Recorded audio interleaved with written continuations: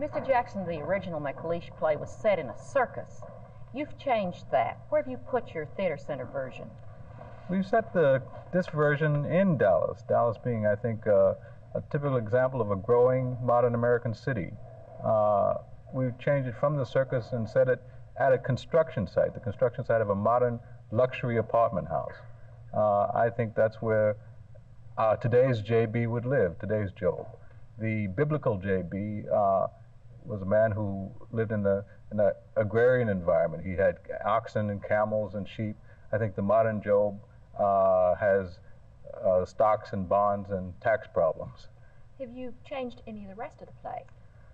We're trying, I think, to make it meaningful and relevant to people living in today's society. The original production was done in 1958. I think McLeish at that time was trying to make it meaningful to the people who had just come through a world war.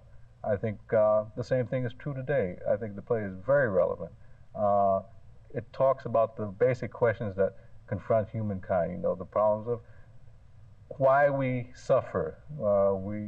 Does God intend for us to suffer? What is the meaning of life? I think is a basic question. I think McLeish asked the question in a very significant way. You know, why the people in Bangladesh have to go through what they're going through. Do we, as Americans, have more than we deserve? Do people who are suffering in America deserve what they're getting, or is it just a chance of fate? I think this is a question that the JB family, which has everything, it's the family that is very well off, has great confidence in its ability to accomplish what it has accomplished and to continue accomplishing. I think this is a question that is going to be asked of this family. And here I think we're going to meet this family in this scene. It isn't luck when God is good to me. It's something more. It's like those dizzy, daft old lads that dose for water. They feel the alder twig twist down, and they know they've got it, and they have. Blast that ledge and water gushes at you. Oh. And it wasn't luck. They knew. They felt that gush go shuddering through their shoulders due to some mysterious certainty of opulence, and they couldn't hold it. And I can't hold it. I can't hold it.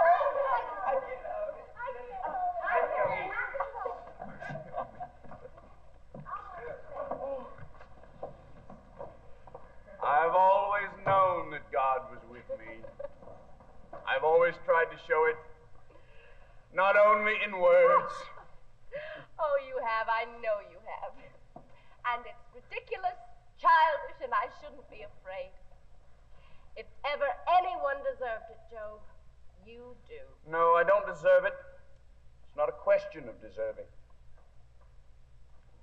Oh, it is. That's all the question.